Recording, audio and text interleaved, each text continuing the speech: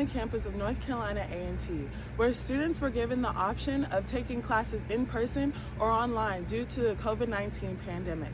The effects that COVID-19 has had on students' mental health is extremely deteriorating, but students have found many ways to overcome this. Students of all ages have come up with new hobbies such as cooking and content creating to get themselves out of the mental health slump that COVID-19 has put them in. After a survey was conducted of students that attended North Carolina A&T during the fall 2020 semester, whether virtual learning or actually attending the school in person, 88% of them said that this semester has negatively impacted their mental health.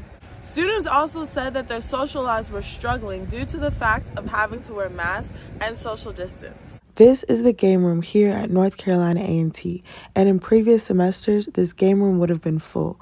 However, due to COVID-19, it has a capacity of only 5 students. This is another example of how COVID-19 is limiting students' interactions. Here is a bench in the Student Center where students will normally sit and do homework or engage and interact with others. These seating areas have "do not sit" signs in order to allow social distancing.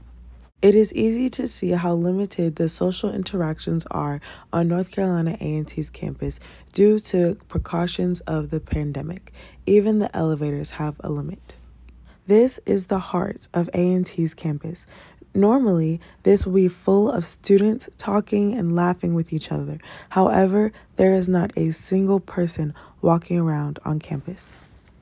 Besides the negative impact that COVID-19 has had on students' social lives, it has also negatively impacted students academically. It can be extremely hard communicating with your instructor with no face-to-face contact.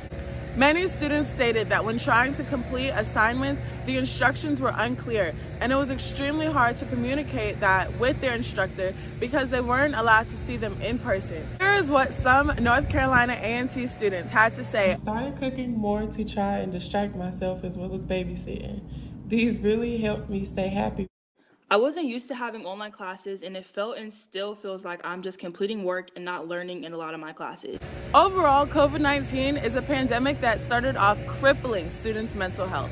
This made it extremely hard for students to have a drive to stay in school and do well academically. With the fall 2020 semester coming to a close, many students are elated that this semester is over.